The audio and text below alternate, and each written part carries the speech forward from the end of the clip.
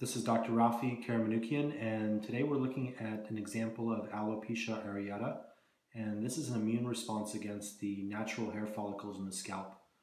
And the primary treatment is the injection of a Kenalog solution into the area, and this will stop the body from mounting an inflammatory response against the hair follicles. The injection is quite simple, probably doesn't hurt most people because it uses a very small injection.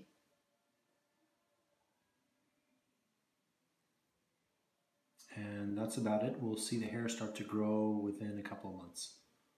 An example of Alopecia areata.